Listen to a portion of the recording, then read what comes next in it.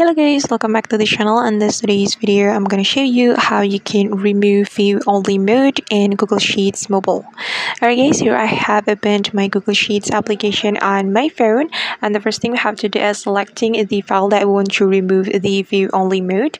And I'm going to select this file because this is the view only file in my Google Sheets. So after that, we just need to click on this three dots button. Then we're going to select the manage access option right here.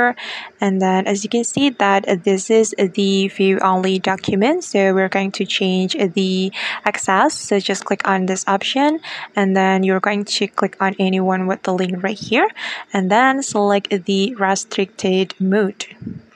Okay, and now the view only has been removed and only people added can open with the link. Alright guys, and that's how we can remove view only in Google Sheets. I hope this tutorial will be helpful for you. Thank you so much for watching, and if you find this tutorial is useful, don't forget to hit the like button, leave your comments, and also subscribe to this channel. See you on the next video.